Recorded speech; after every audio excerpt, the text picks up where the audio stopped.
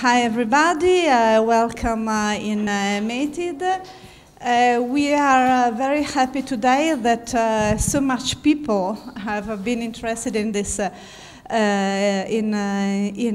seminar, because the topic of open educational resources and how they are related to a relevant framework as Creative Commons is something very relevant for our project of innovation in didactics.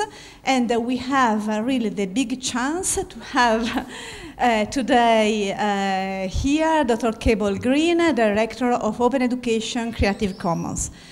Thank you very much for being here.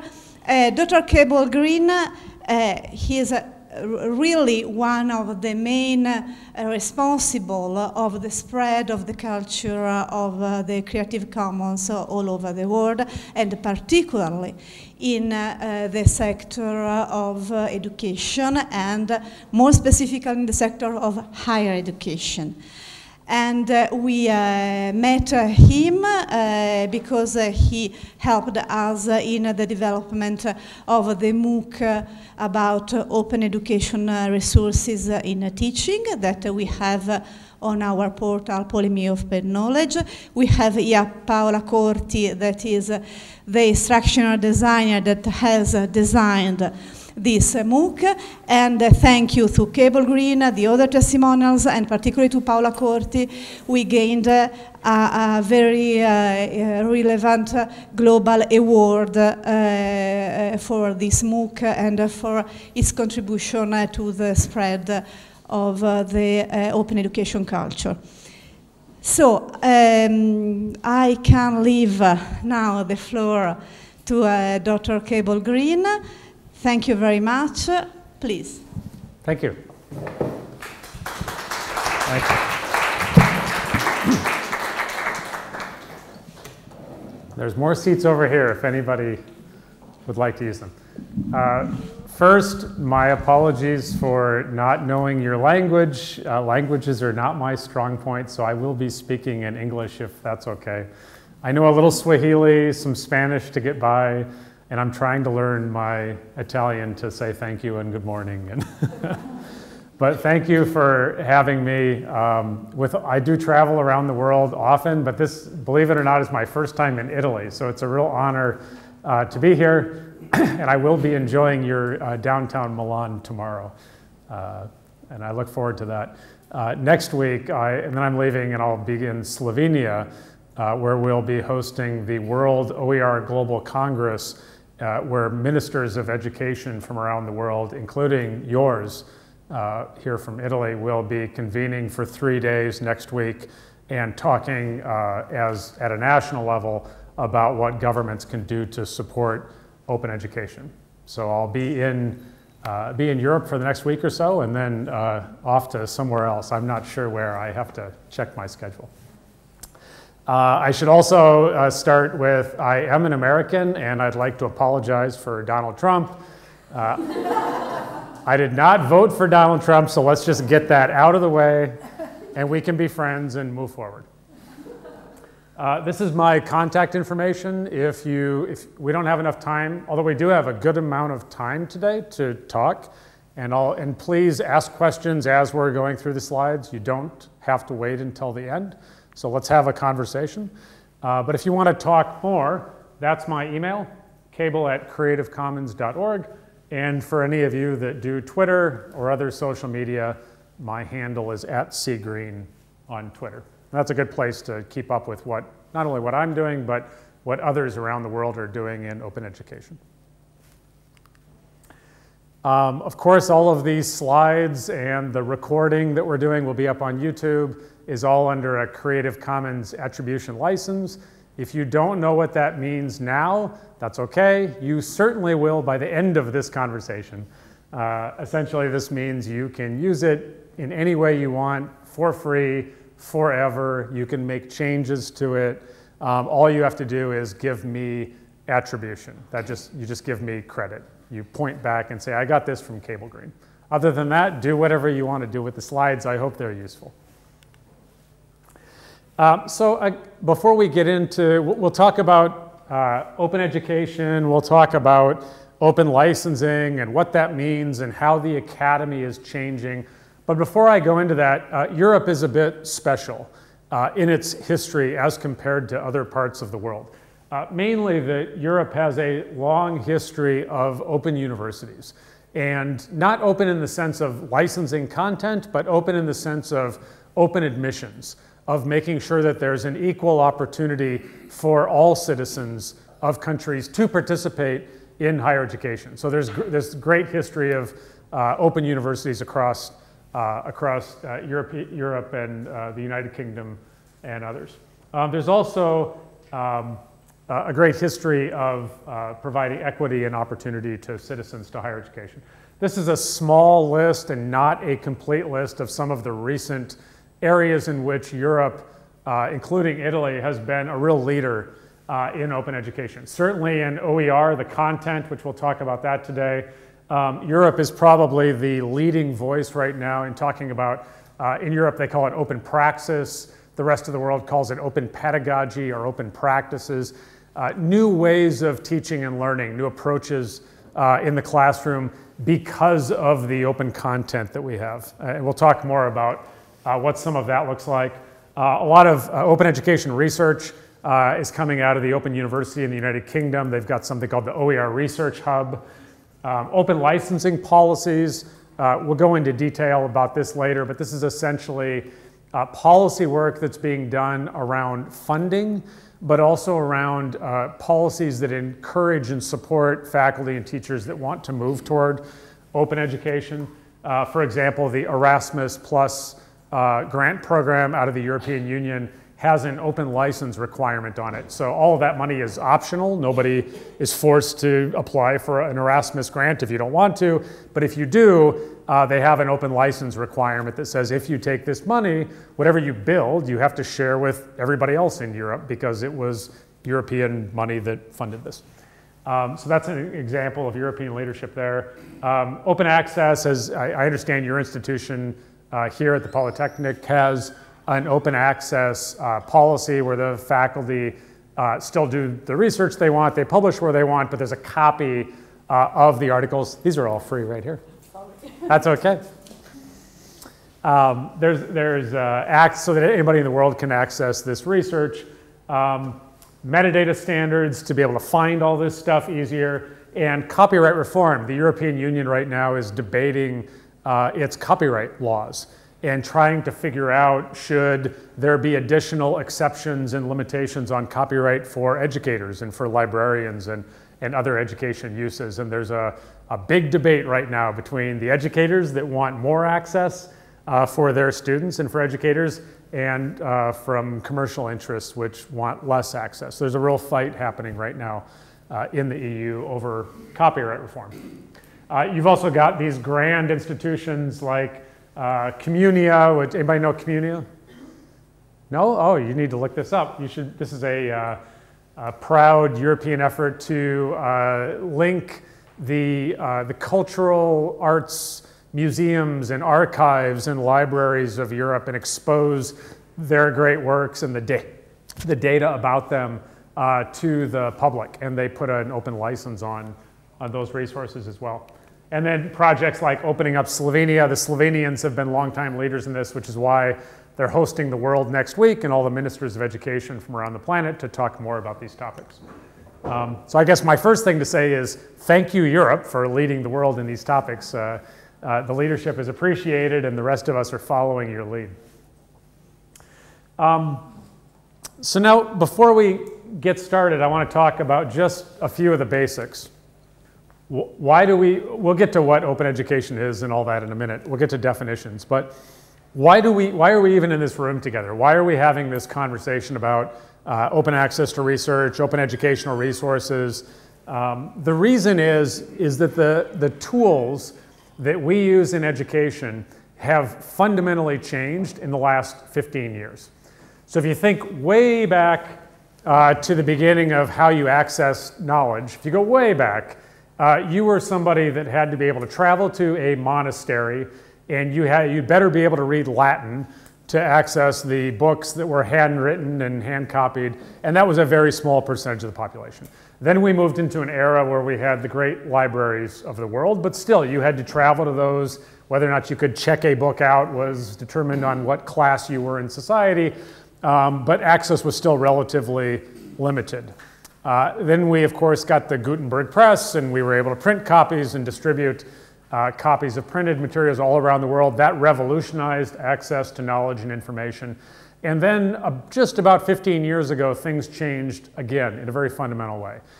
Three big things happened. The first one was the world went digital. We went digital because computers got cheap, disk space became really cheap, and we got cloud computing. And so if you think back to the early 2000s, that was the time when most of us, for the first time, were able to afford a computer in our homes. It was the first time you started to get computers in your offices, for most faculty. Computer science faculty probably had them before that, engineers had it a little bit before. But for the rest of us, computers finally got cheap enough, affordable enough that we could have one. The second thing that happened was the internet. Certainly the internet's more than 15 years old, or at least the beginnings of it, but what I mean is the web and the way that we use it today really started to become functional for us in education in the early 2000s, late 1990s. And the third thing that happened was Creative Commons, but I'll get to that in a moment. Digital is important, and of course, let me say, there are a lot of resources we use today in education that are print, or are in other media that are not digital, but for about the last 15 years, everything we have in education has a digital file somewhere. So you might hand out printed copies in your class of particular materials, but there's a digital file sitting behind it. Digital is important because digital things can be stored, copied, and distributed for near zero cost. It's not quite zero. Now, production costs are still very high. Costs a lot of money to build a new textbook. We all know this. Costs a lot of money and time to build a new course or a degree program. It costs a lot of money and time to build a new song, a new piece of music, or a symphony, or a movie, or whatever it might be. But once you've got that digital file, once that thing has been produced, the costs of storing it on a disk somewhere, the cost of making copies of it, and the cost of distributing it over the internet, those costs have fallen to near zero. And that's what this chart really shows. The cost of copying a book is now tens of thousandths of a euro in cost. So we actually did this experiment at Creative Commons. We took a 350-page chemistry textbook and we uploaded it into the Amazon cloud, and we put in our credit card number, and we gave a whole bunch of people the link so they could download it and use this openly licensed textbook. And we just were interested in the costs. How much did that cost every month to store it and to make copies of it as people downloaded it? And it's about these numbers. It's literally tens of thousandths of a cent to make copies and distribute it. And so that's not quite free, but it's pretty close. You have 40,000 students here, right? So you take 40,000 students and multiply it by one of these numbers, and you probably have enough money in your wallet or purse that you could buy every student a chemistry textbook. Right? So that was different. In an age of print, even to print something, to ship a printed book, to store a printed book, those were all expensive things. So the economics of sharing knowledge fundamentally changed when things went digital. Second thing that happened is we got the internet, so all these digital things that we could share at near zero cost, it's really easy to share them and at near speeds of light over the web, over the internet. So that was different. We've never had that before. And that, of course, in music led us to things like Napster and other things which were illegal, but your students didn't care. They did it anyway, and so did students in my country, because it was cheap and easy to share digital files.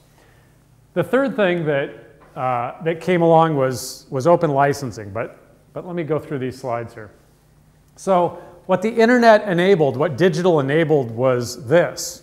We could spend 500,000 or €1 million building a really fabulous Chemistry 101 textbook and pay a team of chemistry professors from around Europe to build that textbook with an EU grant. It could be digital. We could share it with everybody on the planet for near zero costs. But we've got this thing called copyright. So all this cheap copying and distribution and storage is great until you're violating the law and somebody's rights, and that's not okay. We don't want to be illegal in our activities. And so when we talk about open educational resources, or OER, we mean something very specific. So when we're talking about educational resources, we mean everything that we use in the classroom, everything we use in our courses, our degree programs at the university, textbooks, syllabi, lesson plans, assessments, simulations, video, anything that you're using with your students to help them learn. Those are educational resources. By open, we mean something very specific. We mean first that students, or anybody else for that matter, can have free and unfettered access to those resources. Now by free, I really mean free. I mean no cost access to the resource, and that everybody's got free copyright permissions to download, modify, and share the resource. So without asking permission, I can make a copy, I can edit it, I can translate it from Italian into German if I want to, because maybe I work in Munich, and I can throw away chapter 2 because I don't like chapter 2, and I can write a new chapter 2, but I can modify it to meet the needs of my class and my students. You've got to have those legal rights. So open is not the same as free. Most of what you find on the internet is freely available. I mean, you're paying for it with ads and with your eyeballs and attention and all that, but it doesn't, nobody's charging you money to access most of the things on the web. Free is assumed online. Open is different than free, and we say it's better than free because open is free plus permissions. And the permissions that we're talking about are these. So we call these the 5 R's. This comes from a professor named David Wiley who came up with this catchy list. But it's the legal rights to retain, reuse, revise, remix, and redistribute. So retain is you get to keep a copy. And as obvious as that sounds, the world that we live in and the world that the commercial publishers are driving us toward does not allow faculty or your students to retain a copy.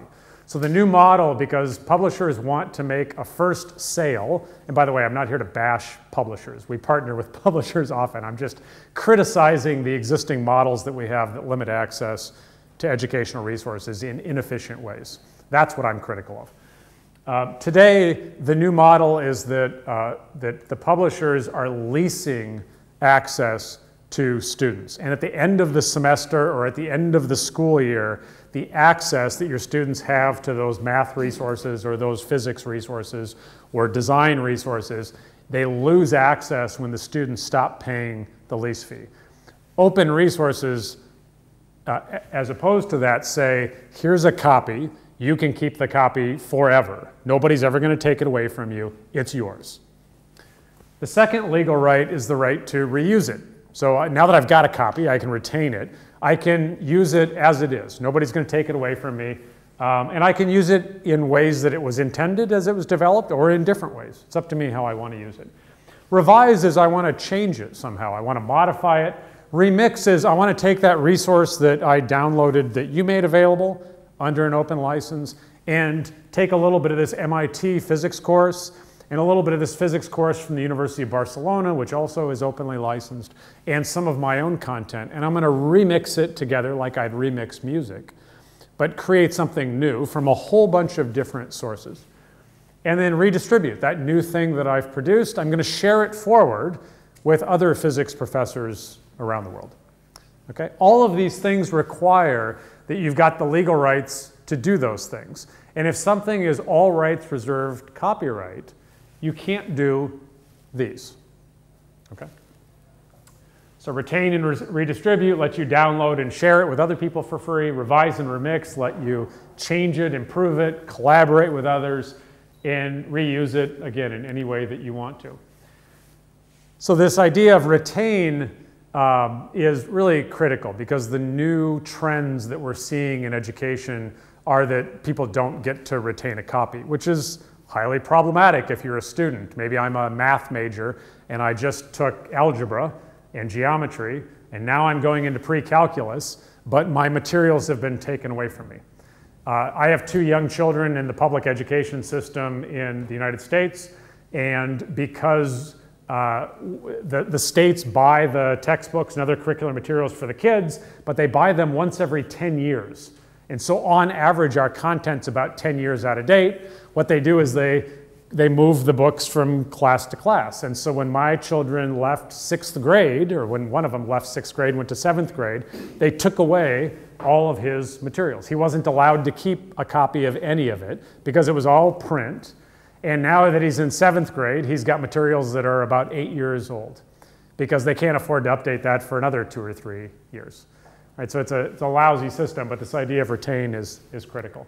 So when I say watch out for artificial scarcity models, by artificial scarcity, what I mean is today we live in an age of information abundance.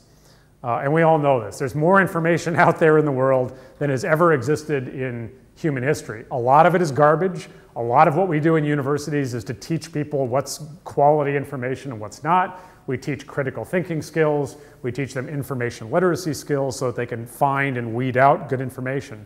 But nevertheless, we don't live in an age of information scarcity anymore. We live in a world of abundance. The business models that have grown up over the last 200 years grew up in an age of scarcity. And so we are still subject to these old models which put bottlenecks on information. Open is the opposite of that. Open says, let's start from the presumption of abundance, and let's create economic models and funding models that take advantage of abundance and not scarcity. So if you think about all of the resources that you use at your university, it's a real mix of things. You use commercial publisher resources, you use library resources, some of which are open, some of which are not, and you use probably some open educational resources. These are things that are either openly licensed or they're in the public domain. And that's a good thing. And I think that even 20 years from now, when we have a lot more open happening, it's still going to be the same mix. There will always be a role for commercial publishers. There will always be a role for libraries that subscribe to commercial resources that only your students get access to, and there's a rule for open. But what's important to look at are these cells here, the cost to students and the permissions that faculty have against those resources. So with commercial resources, they're expensive, and I'll talk in a minute about the negative effects that that's having on university students all around the world. It's also expensive, and then for faculty, the permissions are restricted. So if you are faculty and you're using commercial all rights reserved resources in your class, and you don't quite like chapter 7, or you don't like the order of something, you may or may not, the publisher might have made it easy for you to edit. More often than not, they don't give you those permissions. The content's oftentimes locked down with digital rights management where you can't change it. And if you change it without permission, you're violating their copyright, which can put you in legal jeopardy with them. So oftentimes you don't have the permissions you need, but with open, you do. With library resources, a lot of times libraries will subscribe to databases or to other resources, and it's free for the faculty and the students at that university. But if I go to Rome or if I go to Naples or other cities, because they're not part of your license agreement, they can't access the same resources that your students can access. Right? So we would say that's free but not open. And then open educational resources, you get both. You get free access, everybody gets access, and you, the faculty, have the legal rights to modify resources as you see fit. So I talked about digital, and we talked about the internet. Here's the third piece, and it's open licensing. So early 2000s, people started to share stuff. People started to share music. People started to share movies, digital movies, documentary films, things like that. People started to share educational resources. But then the librarians and the lawyers and other people that were expert in copyright got involved and said, well, wait a minute, you can't share that. That's all rights reserved copyright, or you can't use that in your class. I don't care what your friend in Australia said, that's all rights reserved copyright. And without a license to use it, we don't have permission, and therefore you can't use it.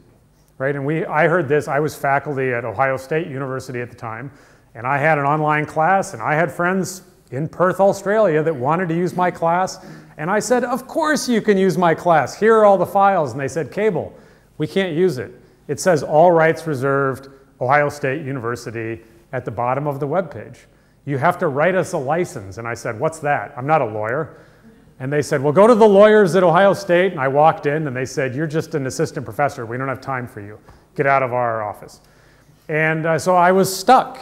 I was a willing educator who wanted to share. I wanted other people to look at my work, improve it, give me new ideas, but there was no way to do it legally.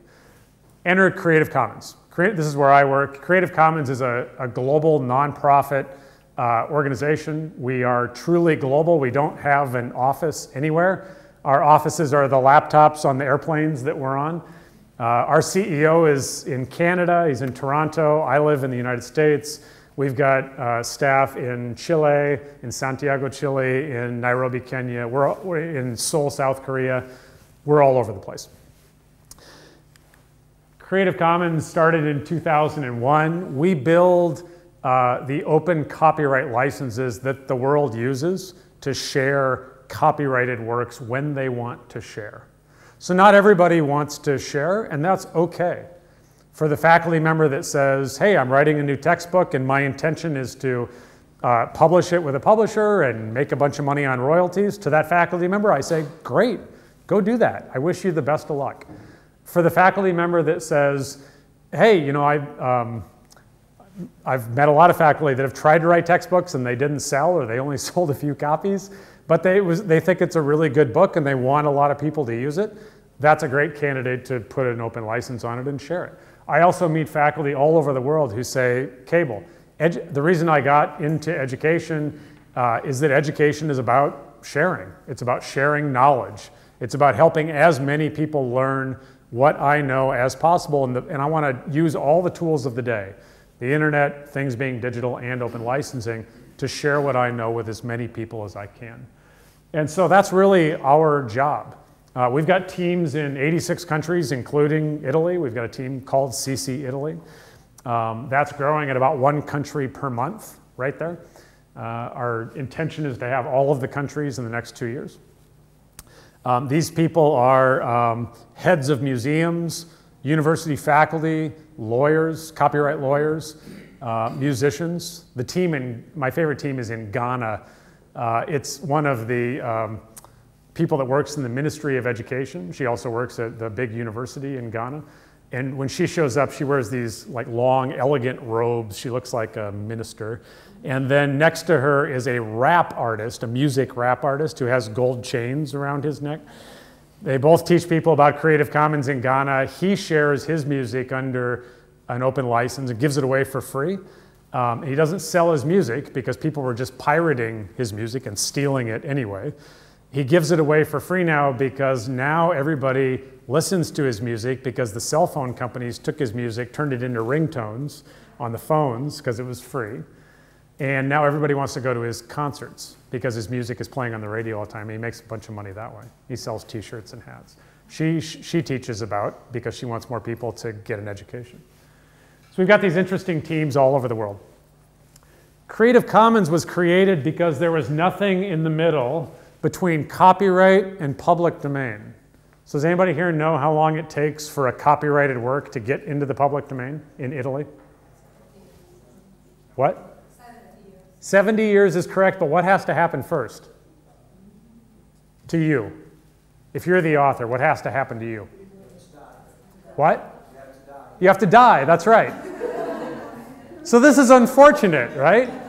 I'm a faculty member, I'd like to share, but first I'm going to have to die. And then after I'm dead, 70 years have to go by, and now my work is available for you to use. It's in the public domain. Okay, so that's one way to share. I'd like to share when I'm still around, but that's how works get into the public domain if you don't do anything. And there are ways for corporations to keep things under copyright for even longer than 70 years. If you're in Mexico, by the way, it's life plus 100 years. I don't know why you have to be dead for an extra 30 years, but you do in Mexico. The question was, what if you're the copyright holder and you want to be alive and you want to keep your copyright, you don't want to give up your ownership, you want to keep the copyright, and you want to put a license on your work and share it under the terms and conditions that you choose. So this is not one license, there are options. And so these are the choices. All of the Creative Commons, I should say, everything I'm showing you here is free. There's no cost. I'm not here to sell you anything. You're probably wondering, oh, this all sounds nice, Cable, but how do you exist? Who pays your salary? Creative Commons is funded by foundations around the world, and then we do projects that people give us money for where they're on mission for us.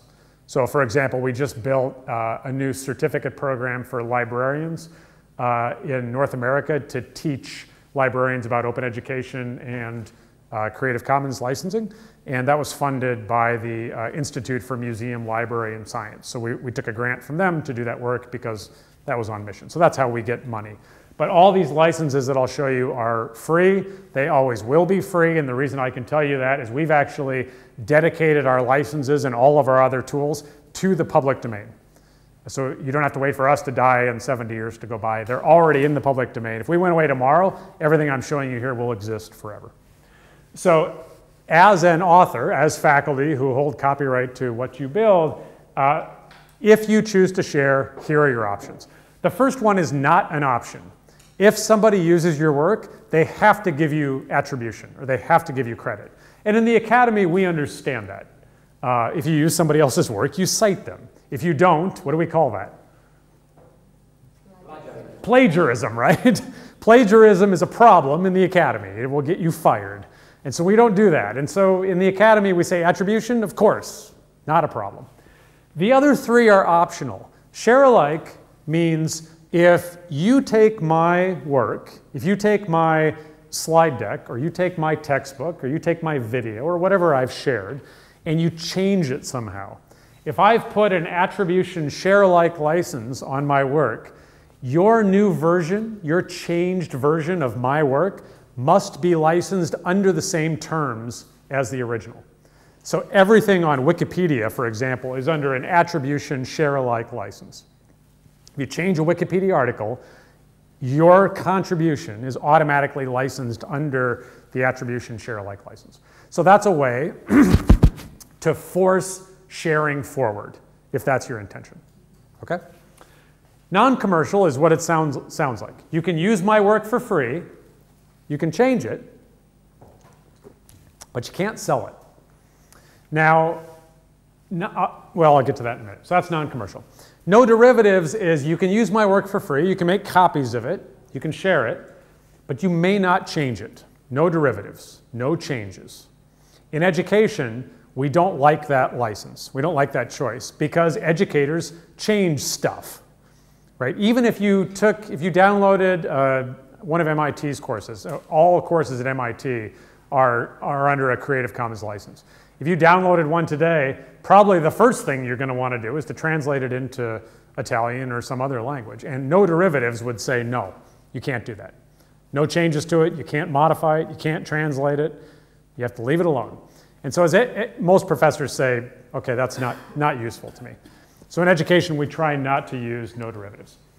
When you take these different conditions and you mix them up into different combinations, you get one of 6 Creative Commons licenses.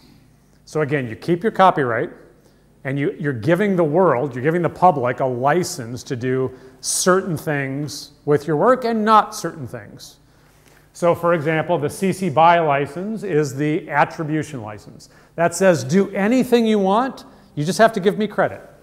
The BY SA license is attribution share alike. Do anything you want, but if you change it, you have to share your changes forward under the same license. BY NC would be attribution non-commercial, right? And then you've got attribution no derivatives. BY NC-SA is attribution non-commercial share alike. When we're talking about open education, some of these licenses are okay for education and some are not. And the 2 no derivatives licenses are not open educational resources. The reason is that for something to be an open educational resource, as we said before, it must be freely available and you have to have the legal rights to do the 5 R's. And 2 of the R's are revise and remix. I have to be able to modify it to meet my needs as an educator. And the no derivatives licenses don't let you do that. So choose the license you want. Oh, and by the way, we also have 2 public domain tools. If you want your work to go into the public domain today, you don't have to die and wait 70 years. You can just apply a CC0 public domain dedication and put your work right now into the public domain, legally. That's CC0. That's the most open. Most educators, I will tell you, do not do that. Most educators are using the CC BY license, the attribution license, more and more. But all 4 of those licenses get used. So we proudly say we put the open in OER because without open licenses, really all you have are works that are in the public domain. And anything created since the internet started is not in the public domain yet. And it won't be for a long time, right? A lot of people are using this. This chart's out of date, which is why I made the arrow.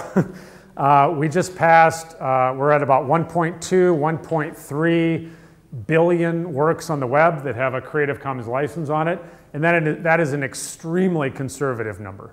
We're working right now to get better metrics. Our hunch is it's probably closer to 2 to 3 billion works. And when I say works, I mean everything from images to movies to textbooks to academic courses, you name it.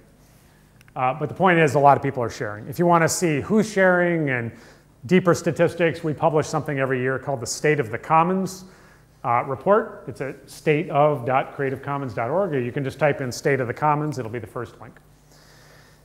Okay, so this is all happening. Who cares? Does this matter? Does this make your life easier? Does it help students learn? What's the research? So there's been quite a bit of research that's coming out recently. One is in the Global South. So in the Global South, there's a real interest in providing better access to educational resources, providing it in mother tongue languages, because most of the OER in the world is built in English, and then probably Spanish, German, Italian, a lot of the European languages, but very little OER is produced in Kiswahili, right? Or Ubuntu or others. And so there's a real effort to look in the Global South about what's happening. If you're interested in that, there's a big research project out of the University of Cape Town called Research on OER for Development. I mentioned in the United Kingdom, out of the Open University in the UK, is something called the OER Research Hub. These folks are working with faculty around Europe and around the world, looking at myths of OER, challenges and barriers to adopting, cultural shifts, all sorts of interesting issues. There's a project called the OER Review Project. This is out of the United States at Brigham Young University. They're at openedgroup.org. These guys have everything from kind of a collection of all the research from around the world, but then they do nice summaries and synthesis of research so that you can read it in a few paragraphs and get the gist of it. But they also do research themselves. This was a study that they just did. It was a multi-institutional study, a meta-analysis, and 6% more students were likely to pass their classes. These guys have also done research that shows that when you move your course to open resources, fewer students drop out to the tune of about 15%. More students stay in your class during the add drop period. To the extent that students are paying tuition or not, if they take a class, that's a big increase in tuition collection for universities and colleges. Time to degree is going down because students can afford to take one more class each semester because you're driving the cost of their textbooks to zero. And so that's important. And we're also seeing, and I'll go back to the research in a minute, we're also seeing student performance or other outcome indicators going up, and that's for at least 2 or 3 reasons. The faculty are more engaged with the content because the content's openly licensed. The faculty are actually getting into the content and modifying it because the faculty know it can be better. I mean, how many of you are faculty here?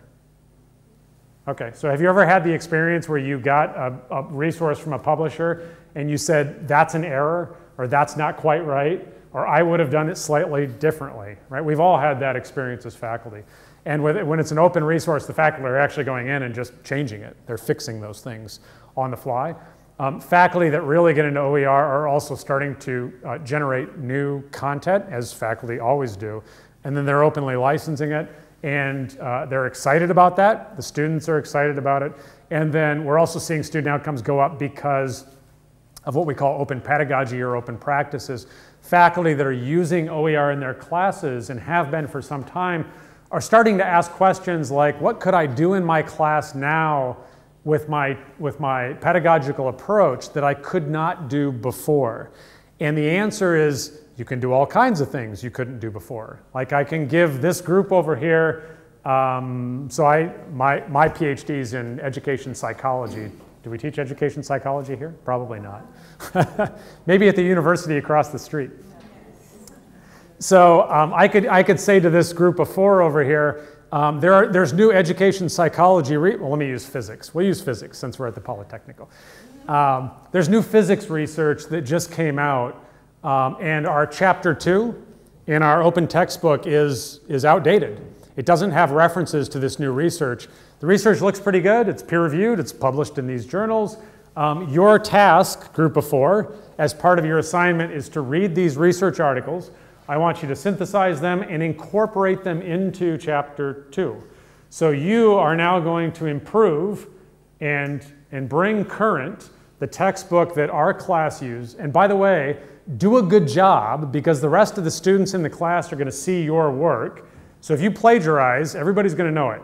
If your writing is poor, everybody will know it. If you don't cite the resources correctly, everybody will know it. Do a good job.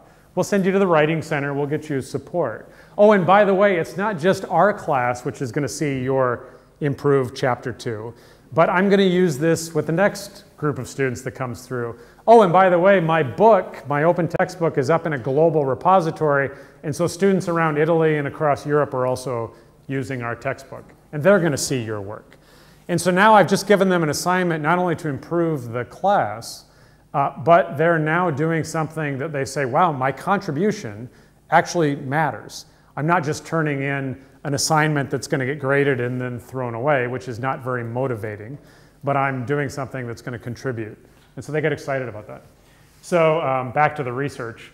11 peer-reviewed studies, over 48,000 students in it, and the outcomes by the measures of various measures were 93% same or better. A lot of the times they're the same. And people say, well, I'm getting the same outcomes, so it's not any better.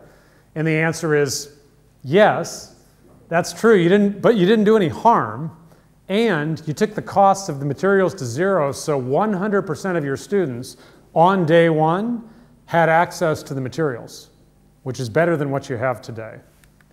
Okay, there was another, this was about actual student outcomes. This set of studies was about the perceptions of OER quality.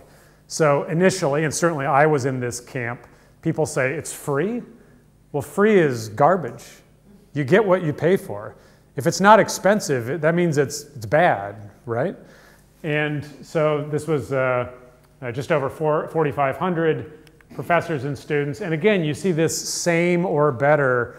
The faculty and the students that said worse, when we dug into that data and did some focus groups with those people, what we see in the research is when they say worse, what was worse about the resources was it wasn't quite as pretty. It wasn't as glossy. They were, it was a cheap printout in the bookstore and it didn't look as nice, and therefore it wasn't as good. And we said, okay, fair enough, but what did your learning outcomes say? Like, how did the students actually do? Did they learn what you were teaching them? Oh yeah, they learned it fine, but we really like this glossy version over here. And we said, well, we can print it nicer, I suppose, if that's what you want. Okay, so what are some of the trends that we're seeing around the world? The first one is in policies, and there are several different kinds of policies. One of them is that people with money, governments, foundations, institutions, are starting to say on discretionary optional grants and contracts, if you take this money, there's an open license requirement on it. You have to share what you create. If you don't want to share, that's okay. Don't apply for the grant. So in my country, we worked with the US Department of Labor. They give out $5 billion US a year in grants. They now require a Creative Commons attribution license on all of it. If you take that public money and you build anything. And 3 years ago, they gave out $2 billion to US community colleges, to 800 colleges in the United States, and each one of them was building one or more degree programs. So each one of these grants was about 20 million US dollars. They were building entire degree programs. All of those degree programs are under a CC BY license. So you could download all of them this afternoon if you wanted to. They're at skillscommons.org. You can take them. They're all yours. But the idea was the public paid for these. The public should have access to what they paid for. So that's one thing that's happening. Foundations are starting to do this. This is happening both with educational resources and with research. If you take a research grant from the Wellcome Trust in the UK, they require a CC BY license on the article. You have to publish in a journal that it has an open access option so everybody on the planet can read the research. And more they're requiring that your data sets are made available to other researchers as well. The Gates Foundation, which funds about 2/3 of the public health research right now, especially across sub-Saharan Africa, they have a new open access policy that requires the same thing. You've got to publish openly. So why are we doing that? What's the problem? Well, the problem is that the default terms of publicly funded educational resources are all rights reserved. So this is normal, right? The Italian government on a regular basis gives grants for somebody to build educational resources, and they don't have to share what they build, even though all of you as taxpayers in Italy paid for the resource. This happens in every country, by the way. It's not just you.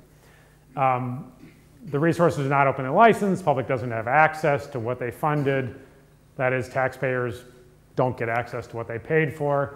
The solution's very simple. You put an open license requirement on the optional money.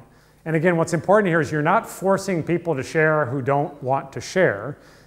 What you're saying is this is optional money. You don't have to take it if you don't want to. But if you take it, you have to share what you build. Now, from a funder perspective, this is hugely more impactful and efficient. I was telling a story this morning at a meeting with your vice rector about when I sat down with both the US Department of Education and the Department of Labor recently, and I asked one of their program officers, I said, what do you do? What do you fund? And she said, oh, I have a portfolio. I fund workforce development programs. I fund programs, education programs that retrain people where there are jobs. And in the United States, that's things like wind technology and green tech and advanced manufacturing, and that's where the jobs are. And what she was doing was she was going to fund Michigan with $500 million this year, and next year she was going to fund Texas with $500 million to build the exact same program. And then the next year she was going to fund the state of New York to build the same program, right? And she was going to do this with all the states and the US territories. And I said, okay, fair enough. What if you fund Michigan this year and require an open license on everything they build, and then everybody can just have it, and then next year you can do something else?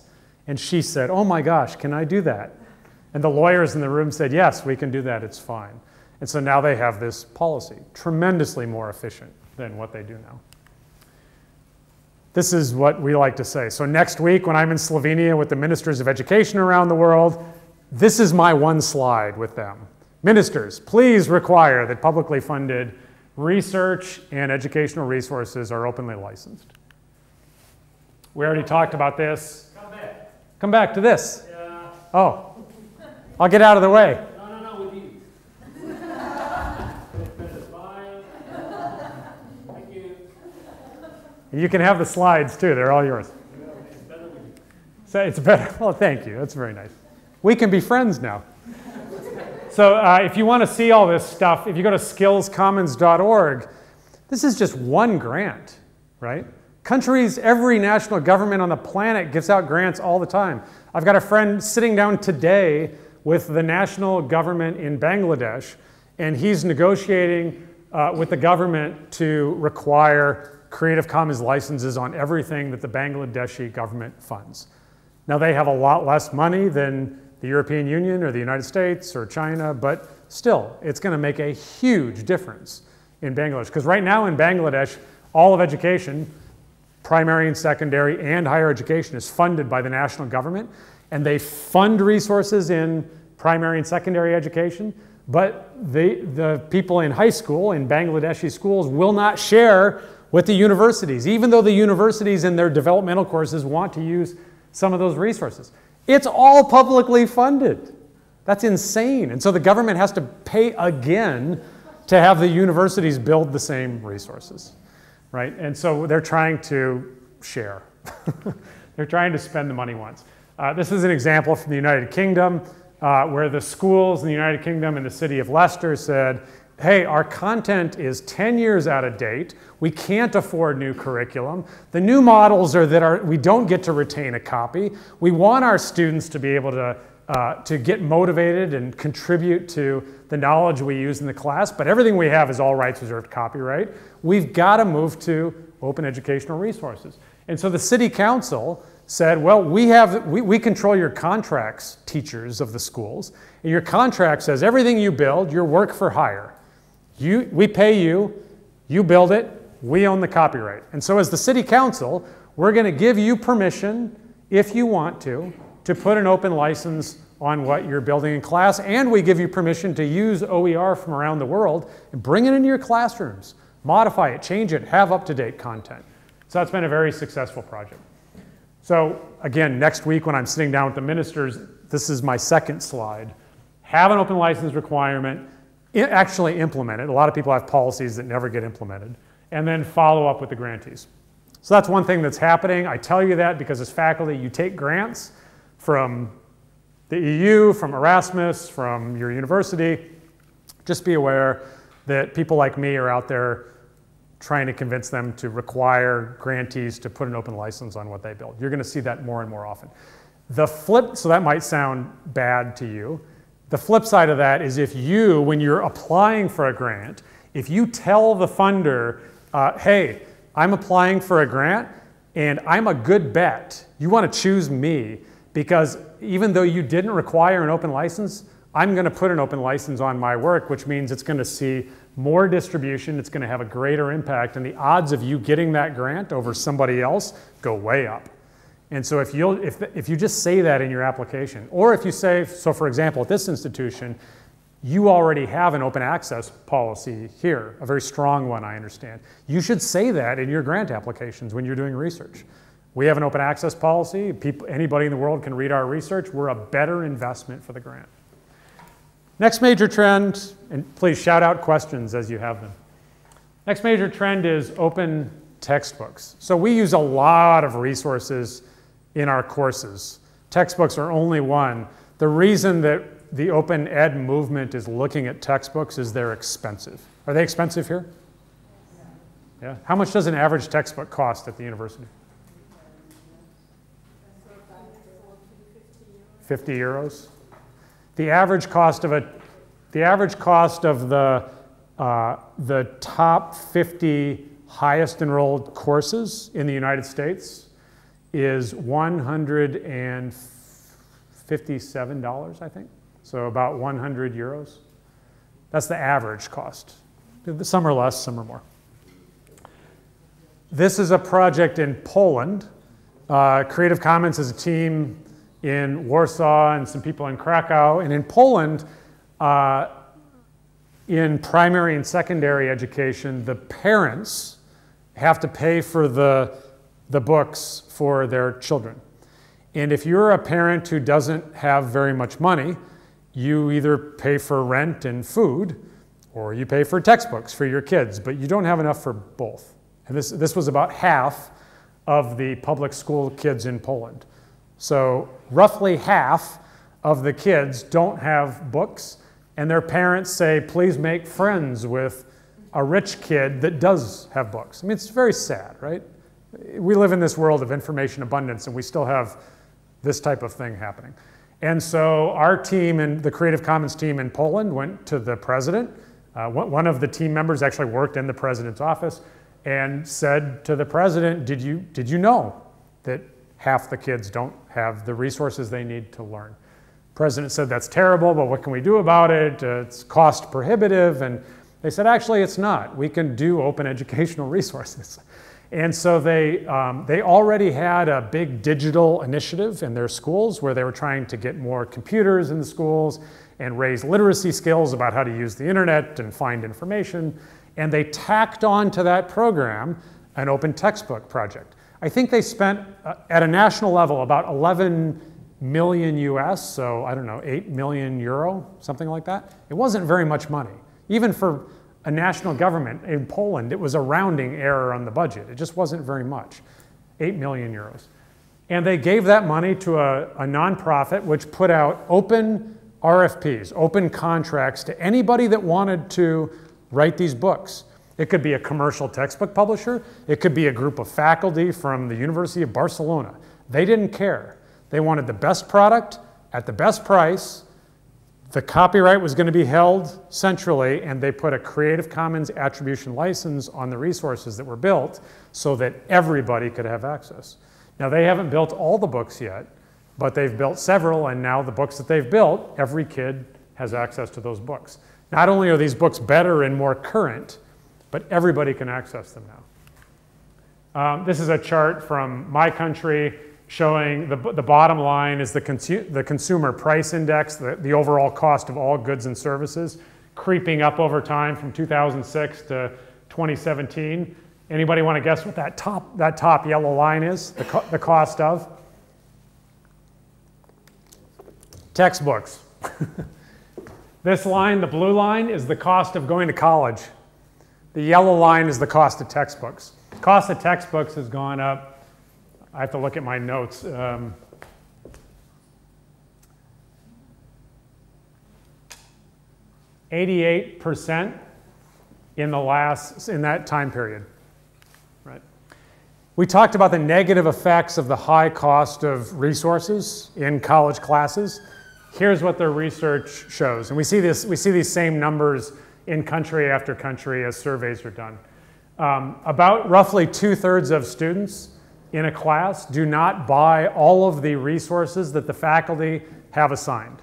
Have you ever had students in your class not buy every book that you assign them to buy? Is that a problem? Right? If you didn't want them to have access to the knowledge, my guess is you wouldn't have assigned the book. Right? So it's a problem. And when they don't have the resources they need to learn, they're not going to learn as well. That's the main reason why when you shift a course to OER, we see learning outcomes go up. Big surprise, right? When people have what they need to learn, they actually learn better. What a shocker. Okay? 50% of students say that the cost of textbooks impacted how many and which courses they took. So there's two ideas here. I wanted to take 3 classes, but because of the high cost of textbooks, I could only afford 2. This happens a lot when people are taking just a few classes at a time. Not full-time students as much. And then the which classes. I really wanted to be a mechanical engineer, or I really wanted to be a nurse, or I really wanted to be a designer, but the textbooks in those fields are just prohibitively expensive. So I guess I'm going to have to do something else. We see that over and over and over in surveys of students. And then 82% of students said, you know what? I would have done better had all the materials been made available for free for me on day 1. Students aren't stupid. They know if they have the resources to do well, they're going to do well. Now the good news, there are lots of open textbook projects all around the world. This is a big one that started in the United States. It's now branching out into the United Kingdom and Australia, called OpenStax. This comes out of Rice University in Texas, and they are building textbooks for the highest enrolled classes that every university on the planet teaches. So every university, I mean the Politecnico is a bit different because you're so specialized, but every liberal arts university teaches chemistry and biology and statistics and math. And we know what the highest enrolled courses in the world are, and they are building the books for those. Every time they launch one of these books, oh, and by the way, all these books are free, and they're all under a Creative Commons attribution license, and you can download them in 4 or 5 different digital formats. PDF, they're on the web. You can pull them down in XML format if you want to hack the code. You can pull them down in EPUB format if you want to read them on your iPad or Kindle or whatever. You can pull them down as you see fit. You want to modify them and improve them? Go for it. Another big trend is open degrees. We've kind of talked about this already. When you take the cost of textbooks out of degree, the degree gets much less expensive. So this is a big trend. This is a big push in North America right now, in Canada and the United States. We touched very briefly on open praxis, or people call it open pedagogy or open practices. I've talked a lot about the efficiencies of OER, that it's more cost effective, that funders can get higher impact for the investments they make. It saves a lot of faculty that have moved to OER will tell you it saves them time. Certainly redesigning a course takes a lot of time. Developing new materials takes a lot of time, but as faculty get into OER, they start to get plugged into communities. They're on listservs. They're plugged into networks of other faculty that are also sharing content under open licenses. And then when they need something, they simply ask the network. So I'm on all these lists around the world. There's about 6 or 7 big ones, and then a bunch of regional ones and country lists as well. But when a faculty member says, hey, I teach physics and I really need a simulation that teaches X that's got an open license on it, who's got one? If they can't find it, odds are somebody else already has, or somebody else has built it. And so these efficiencies, as important as they are, and we do need to leverage OER for more efficient access to ubiquitous, high-quality educational resources, I would argue they're the least exciting thing about OER. What's really important is the open practices piece. So faculty that have already shifted to open content are now starting to say, what does open allow me to do that I couldn't do before? Now, this is the education psychology professor in me preaching. People learn when they do things, right? We know this. That's why we put them in labs. That's why we put them in internships. We put them in these authentic environments where they can actually apply their skills and their knowledge. That's when the deeper learning really happens. Copyright restricts what students are allowed to do with the content anyway. We know that. Open permits us to do new things. So how does this impact how people are learning?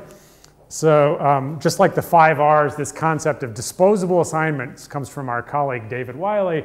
And David calls these disposable assignments because this is what I had when I was in college. I got a syllabus. I knew how to get my A. I did the work. I turned it in to my faculty. The faculty would grade it. They'd give it back to me. I'd get whatever grade I got. I threw it away. The faculty member threw it away. And I moved on. And we all hoped that at the end of the course that Cable Green learned something, which sometimes happened and sometimes didn't. But there was no contribution to the sustainable development goal challenges that the United Nations has laid out. There was no contribution to the university. There was no contribution to the class in making the content better. I knew that I wasn't really doing anything that mattered except improving my own knowledge. Which, yes, is important, and yes, that was the primary reason why I was at university. But I wasn't changing anything, and that's demotivating. And if you talk to any education psychology professor, they'll tell you the 2 things that matter most is put people in authentic learning environments and give them something that matters as they're learning. That's what's motivating. Okay, so disposable assignments suck. This is no fun. Nobody likes this, and it's a big waste of time. When we have open content, we can move to what we call renewable assignments, where students are updating chapter 2 with the new research that's come out of physics. When students can actually say, you know, that slide that you have, I actually saw something better because I was listening to the public radio station in Rome this morning, and there's new research that just came out that maybe you haven't heard about yet. And when the faculty member can say, that's amazing, great. Could you please add that to the course? But make sure it's properly cited and credited and linked, et cetera. Please contribute that knowledge, right? That's very motivating and exciting as a student. Okay, fine, so why should you care about any of this stuff that we've talked about today? So here are some of the reasons. So this is what got me when I found out that 2/3 of students, especially poor students, when I worked at community colleges, which tend to serve the less affluent students in the United States, when they couldn't afford the textbooks, that made me angry. That was a social justice issue as far as I was concerned. there was a lack of equity. And when you move to OER, everybody gets access right away. Everybody gets to keep it forever. Another one is save money. This saves a boatload of money. There's a really interesting woman who was the CIO, Chief Information Officer at Oxford University. She's now at the University of Edinburgh. And she looks at this from a technology latency standpoint. Anybody a computer science professor in here? Nobody?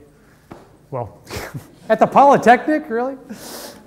So computer scientists have this concept they call technical latency, which basically means as you're building software, if you build garbage on the base, everything you build above it is problematic. And so what she did was she said, look, as we hire new faculty at the university, at Oxford University and at the University of Edinburgh, let's encourage those faculty to put an open license on their work. And as they're doing that, we're going to engage them with copyright clearance processes and to make sure that they have the legal rights to, let's make sure they own it before they openly license it. Or if it's not openly licensed, let's make sure that we've got the rights to use it. And then when they leave the institution, because faculty move around, when they leave the institution, we'll have this course. And we'll have it properly marked with the open licenses. And then when we hire somebody from the University of Milan to come in and fill the slot, we can say to that person, yes, you have academic freedom and you can build whatever you want and teach however you want. We also have all of these resources already if you want to use these. And they're openly licensed and you might want to modify them. And so it doesn't just save the students money, but it's starting to save universities time. Because oftentimes what happens is they say to faculty, we're going to give you a quarter or a semester to get the course up and running before you teach it. That's a lot of time that maybe they don't need to spend if somebody else is willing to share. This is a calculator that you can use. If you just go to the web and type in Open Textbook Savings Calculator, it'll pop up, but you can put in lots of variables. How much do your students spend today on textbooks? How much would it cost to print them in your college bookstore, et cetera. Faculty care a lot about this, keeping content relevant, effective, and high quality.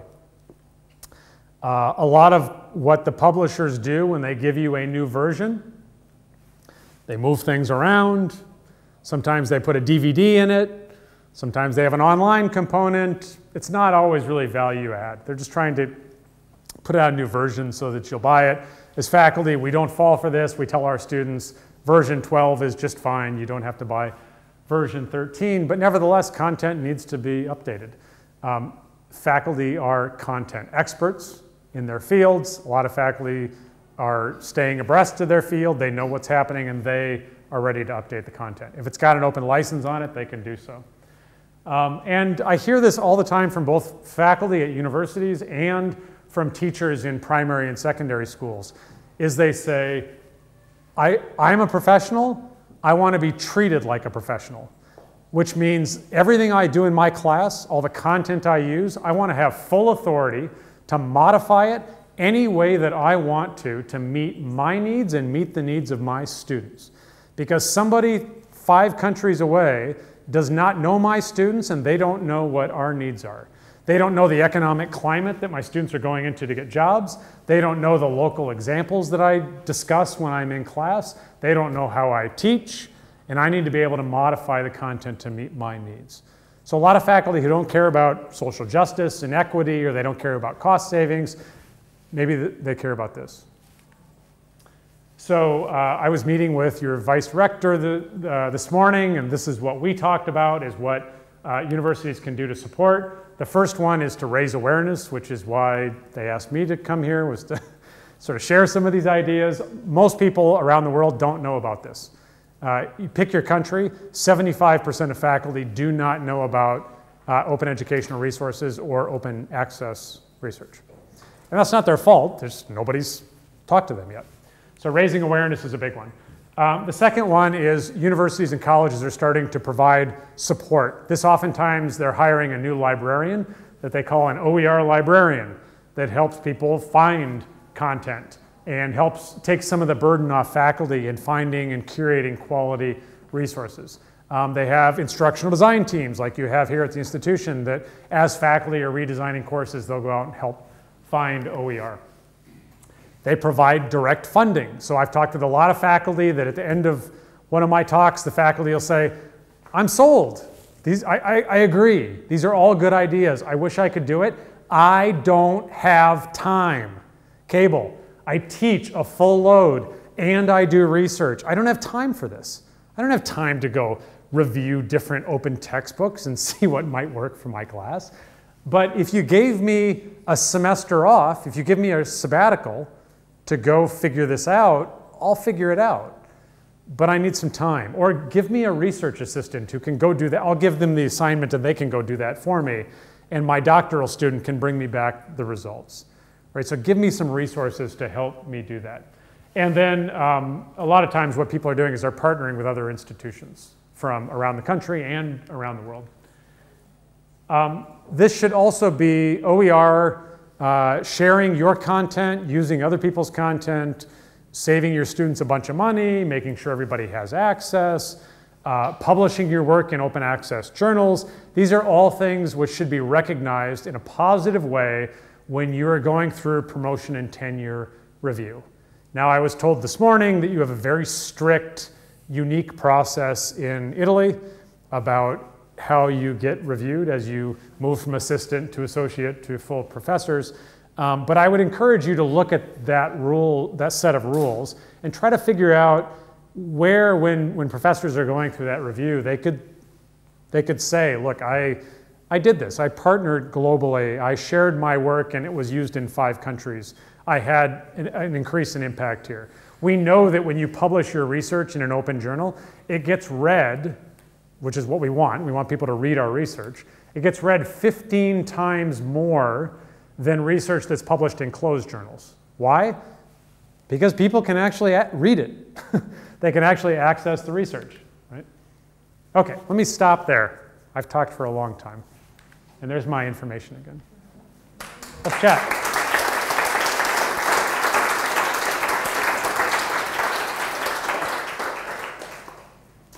What would you like to talk about?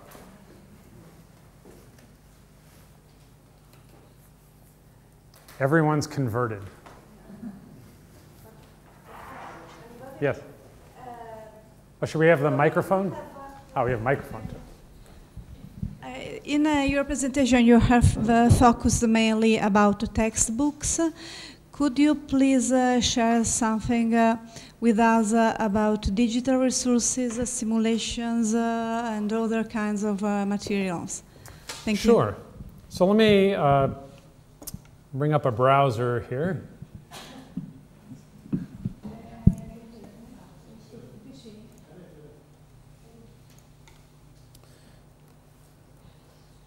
Here we go. So we were talking about this earlier today. Here's a nice example. All right, does anybody in here teach physics? Yeah, there's a physics professor, okay. So this is a project at the University of Colorado at Boulder. This project started because they had a physics professor named Carl Wyman who won the Nobel Prize for Physics. He took his Nobel Prize money and instead of buying a bigger house or a boat or something, he said, I'm an educator, I'm going to take this money and put it back into education.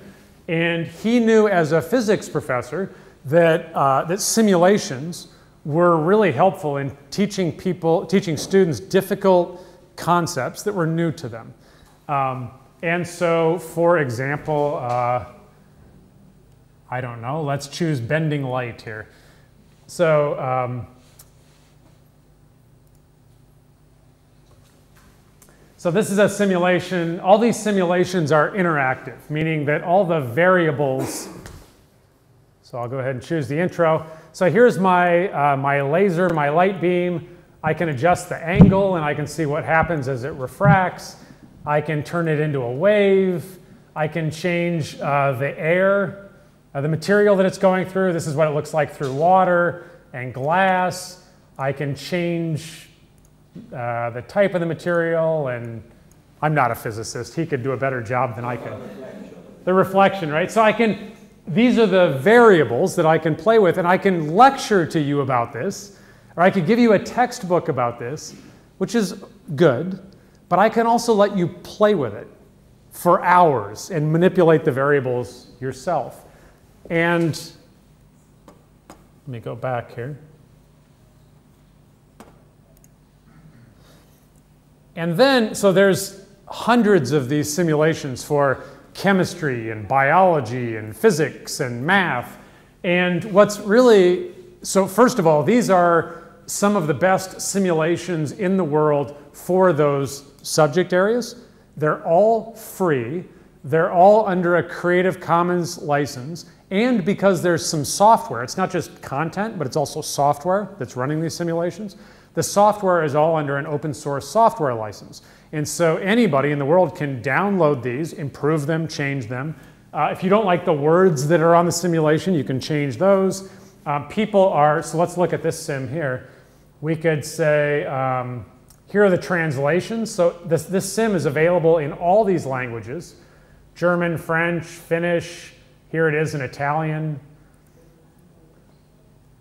Right, here are all the simulations that have been translated into Italian. So you could download just the Italian version. And then what's really cool is this section under For Teachers. These are all educational resources that go with the simulation that the University of Colorado Boulder did not create, they did not pay for. This is just random professors, physics professors around the world that said, you know, I was using this simulation and I created a new activity for my class that was really successful, and so I'm going to write it up and submit it up here so that anybody else that likes this simulation can use it. And so people are like building these ancillary resources to go with the sim. These simulations are so good that Pearson and McGraw-Hill and Cengage and these big multi-billion-dollar commercial textbook companies actually use these in their online resources because it's better than what they had. And so the textbook companies are now writing a check, a donation every year to FET and saying, first, thank you, we use your stuff and we sell it, we sell access to it. I mean, not it, but the books that have it in it. And we're giving you money not because we're nice, we're giving you money because we want you to build more so that we can put those in our books as well. So we get this nice cycle flowing as well. So this is, you know, one of many, many examples. One of the challenges, where's the one? There's, they've got quantum phenomena. They've got everything you can think of in here. My favorite one is static electricity, and it's got John Travolta, and he's going like this. And he's like generating static electricity as he dances, and he touches things. And anyway, you can tell I don't teach physics either. One of the challenges is the physics professor here. Have you ever seen this before? Yeah, I don't know if this one is actually about something similar. Maybe. Okay. So most people don't know about OpenStack's textbooks. That's a $25 million investment in textbooks that are openly licensed, freely available, and you could download all of them this afternoon in about 30 seconds and change them and use them. Most people don't know that. Most people don't know about FET. Most people don't know that the Erasmus Plus, everything they fund has an open license requirement. And you could actually go to the European Union and say, hey, I'd like to see all the products that have been produced with our European taxpayer money because I might want to use it. We don't know about these things. We don't know to ask those questions. Creative Commons, our role so far has been about building and maintaining these legal copyright licenses, these open licenses that everybody can use to share, and that's good, and lots of people are doing it, and it's increasing, and that's all good, but we have not done a very good job with the technology around the commons. So what we're doing right now is we're building a new search engine for the commons. So you're going to be able to come to Creative Commons Search. Now we already have CC Search, but it's not very good. We're building a brand new search engine which will essentially search everything that's already in the public domain and everything that has a Creative Commons license on it. So you'll be searching billions of works around the world. And so your search results will just be things that you can legally use. Now we've already, let me show you what we've got now.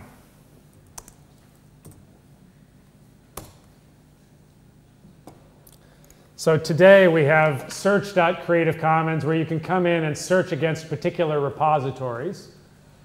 But what we're building now is this new beta search, which looks like this. And initially, as we're developing this, we're just starting with images, just so that we can figure out with images how to best deliver results. So we're just working with the Rijksmuseum in the Netherlands, the New York Public Library, the Metropolitan Museum of Art, and Europeana, which is an EU project that takes all of the images from museums across Europe and puts them in one place so that anybody can find them. Not just the images, but the metadata about the images as well. And so somebody shout out an artist. Who's your... Caravaggio. Who? Caravaggio. How do I spell it? You type it. Go ahead. We'll see if this comes up here. Okay, good. So you get your results. I'll choose this one. I like this one. So you see, as I mouse over them, it tells me a little bit. It tells me the title. It tells me the license. And when I click on the image, it says, here's the title of the work. Here's the creator of the work. Here's the license. This is under a CC BY license. Here's the original source. So I can go right to the original, which is, let's see where that is here. Looks like it's up in Flickr here. And over here is the attribution statement. So the title of the work, the author is under this license, and I can just copy. So that's copied now. It's on my clipboard. And so if I want to use this work in my class, I can download the image very easily, the high resolution image, and then all I have to do is hit paste. And it's going to take that attribution statement, the credit, and put it right in my document. And I'm done.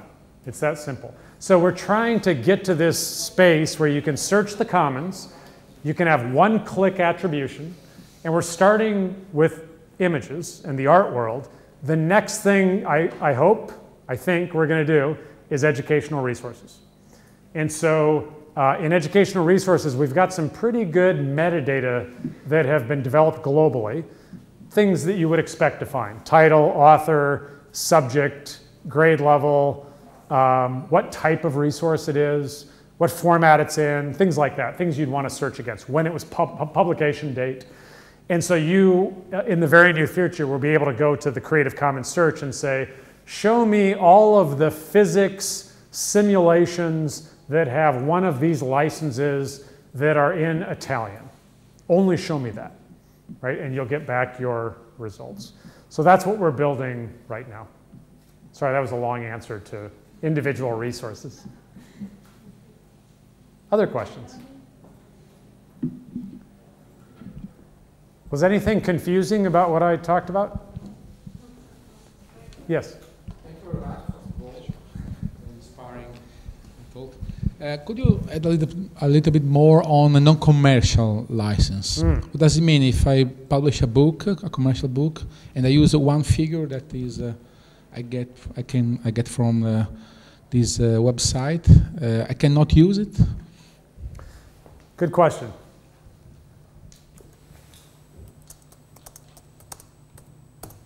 Let me just bring, I didn't show you what the actual license looks like, so let me show you that. So this is what the licenses look like. So this is the attribution non-commercial license. Thank you. So if you use a work that has an attribution non-commercial license, you have to give attribution, and you may not use it primarily for commercial purposes. Obviously, you'd have to, some things might be viewed by a court of law as a commercial purpose, and other things would not be viewed as a commercial purpose. But essentially what non-commercial means in our world, in education, is you cannot sell access to the resource. Now, non-commercial is a bit problematic in education because faculty here might be confused and say, oh, you know, I work at the Politecnico and we charge tuition, and tuition is euros, and that's a commercial transaction, and so I guess I can't use NC licensed materials in my class. That's not true. You can. That's perfectly okay. What you cannot do is you can't say to your students, here's this NC licensed work, pay the university an extra 10 euros to access it. That would be a violation of commercial. It would also be a violation to take the non-commercial work and print it and sell it in the bookstore for a profit. That would be a violation. But what you can do, what's okay, is to take a non-commercial work and print it and put it in the bookstore and sell it to students. That's okay as long as there's no profit. So you can, the bookstore can cover all the costs and even cover the overhead costs to pay for the lights and the air conditioning and the staff and whatever, right? They 15% overhead cost. That's okay. But they just can't charge a 25% markup on it. And so, but because you and I just had to have that conversation about non-commercial, that's one reason why a lot of educators just don't use non-commercial, because it causes confusion. There's a big lawsuit as well in the United States right now about non-commercial because the state of New York took $40 million and built some really high quality OER for primary and secondary schools, and it became very popular across North America. And by popular, I mean 85% of the schools are using it. So it's everywhere, almost everywhere. The schools, so they have all these digital OER, but most schools around the world, not every child has a digital device. And so they have to print. And they need to give print copies to the students. Most schools do not have high capacity printers, so they have to go to the print shop. They have to go, in the United States, they go to Kinko's or Office Max or one of these big stores that has big printers. And they go in and with a stick and they say, here, this has a Creative Commons license on it. I want 3,000 copies for my school. And fine, okay. It's going to cost so much per copy, and they pay, and they go back and they give it to their students. So that's all fine, except that the state of New York put an NC license on the works, mainly because they didn't have a good policy. That's a whole other story we'll have over a beer. But if they just would have put a CC BY license, we'd have no problem.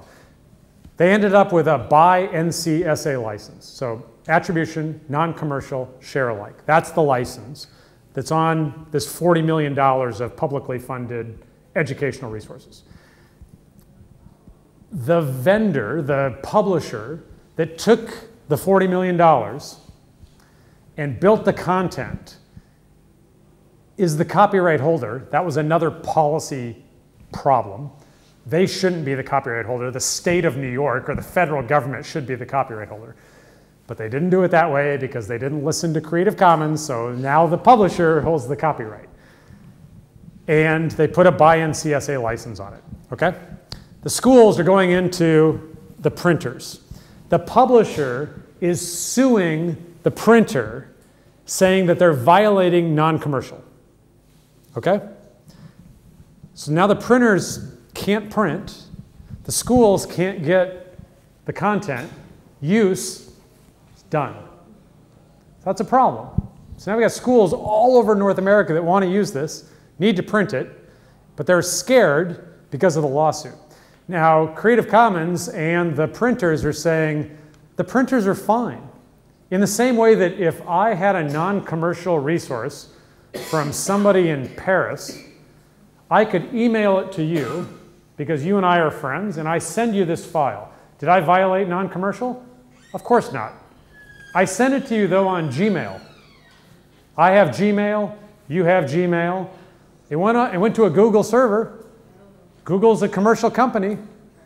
It went through a commercial transaction. Does that mean we violated non-commercial? Of course not. And that's what the argument that we're making with this. You just walked in to get printing done. They didn't make commercial use. The licensee was the school. Whether or not the school sold access to the resources is the issue, right? But because, again, this is complicated, right? Here we are having this conversation, and the schools are scared to use this stuff. And so when I'm with the ministers of education next week, I'm going to beg them, when you make open licensing policies, please, please use a CC BY license. Use the simple Creative Commons attribution license, because then educators can just do what they want to do, right? They'll give each other credit. Non-commercial isn't even a very good commercial deterrent. I've talked with the commercial publishers about this. I said, if you wanted to use non-commercial in your commercial books, could you do that? And they'd say, oh, that would be easy. We would just give it away. As a lost leader, we would say, here's this non-commercial content. It's free. Oh, and by the way, we have this really expensive textbook which goes along with it quite nicely. And so there's easy ways to get around non-commercial. So when you're choosing your licenses, and I had that list from most open to least open, try to be as open as you're able to be. Because if you think about it, when we share, the main reason we're sharing is that we want other people, other educators, to be able to use our content. And we want that to be as easy as possible, right? And so make it easy for them. Did I get to your? Okay. Other questions?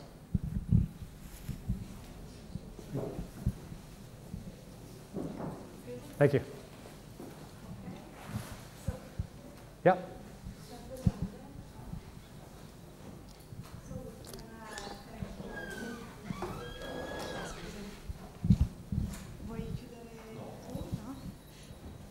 So, possiamo veramente ringraziare Cable Green. Prendiamo anche l'occasione we take also the occasion for sharing with everybody that all the materials that we have developed on Polemi Open Knowledge are shared under Creative Commons licenses. So we have each teacher can decide which kind of license he prefers, and usually they choose the license with attribution and non-commercial and share alike. This is the license that is more used in Polemi Open Knowledge, but each teacher is is free to choose the license that respect better his expectations. So, thank you very much, and I hope to have you more times here in our university. Thank you very much. Thank you.